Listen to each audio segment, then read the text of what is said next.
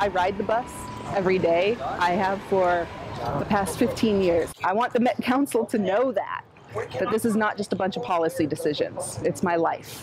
We had a public meeting with the Metropolitan Council. They were asked a series of questions. Transit riders were able to engage with the people in power and ask them directly the things that they want to see change. What does transit equity mean and look like to you? And how can we move and sneak around equity?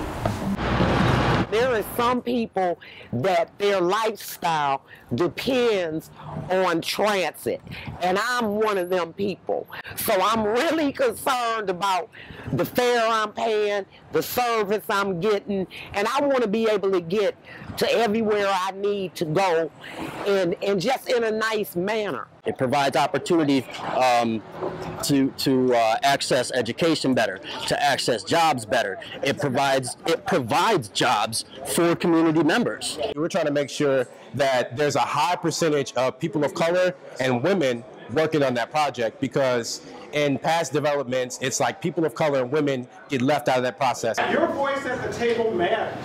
And so you need to be at the table with what you think is important for your community in order for things to change. Otherwise, we're going to end up with what we've been getting.